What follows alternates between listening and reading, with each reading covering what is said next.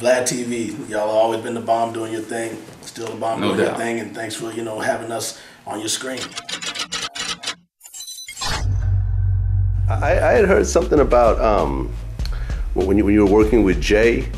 There was something about how he would do something, and you'd be like, "Hey, let's try another take of it," and he'd be like, "Nah, I think we got it." And there was like a certain like disconnect in terms of that. That only happened once, and that was when we were doing Reasonable Doubt.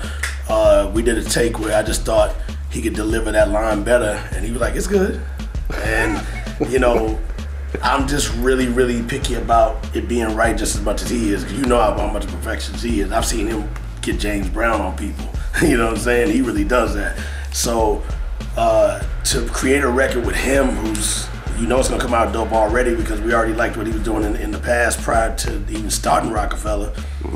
I just fixed that little line, simple and plain, and it was a little push-pull for a second, and he goes, "All right, I'll go do it." But it was cool because there was just silence. It's me, Dame, and everybody just kind of looking like, who's gonna win this? And it wasn't even who's gonna win this thing, but that's how it just seemed like. And the winner is, and Jay went in there and fixed it. It was just probably like a bar or two. There's different stories during like when Jay was working with Big, where like on Reasonable Doubt, people were saying they were actually going at each other.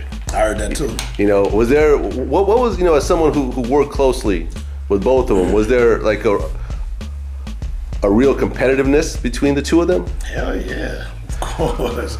Super competitiveness with the two of them. I mean, they were both just like trying to outdo each other in a good way, but still rolling together. Like it was like, it's Jay and Big now. Like that's like everywhere you saw them, they were together on a lot of occasions. From when Big was getting ready to get the Life After Death album ready.